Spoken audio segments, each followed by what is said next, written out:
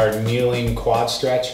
All right, our goal here is to actually hit the more proximal region of your quad, right? You have one muscle in your quadricep group that actually crosses through over the hip joint, all the way down in, over and through past the knee. It's called your rectus femoris. That's the one we're trying to hit here. You're also gonna hit some of your other hip flexor muscles like your iliopsoas. So as he comes into his position, we're gonna stretch, we're actually stretching the leg that is down. So he's gonna be stretching his left leg.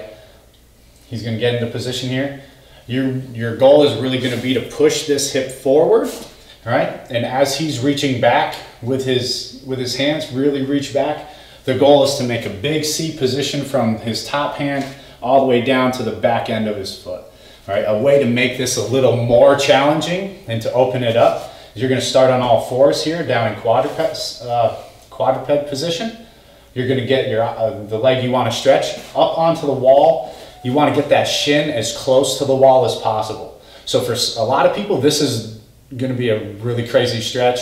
Stay here, hang out here until this starts to feel easy. Might be a couple sessions over a course of over time. I wouldn't think if you're really tight here, you're gonna be able to move on. But the next way is he's gonna actually stand up, bringing this leg through, all right, up this way, all right? And you can break that into positions where you're gonna start with just your knee down and you're here, okay? So come back up to the position you were in. Come back up, leg up. Leg up. This leg up. Here we go. Here we go. He's coming up, struggling. This is not an easy stretch. As I'm getting behind him here, your goal, hopefully shin straight up and down the floor. You can see he's cheating here a little bit. He's a little bit tight. But if you're up against the wall, you want that glute away from your heel.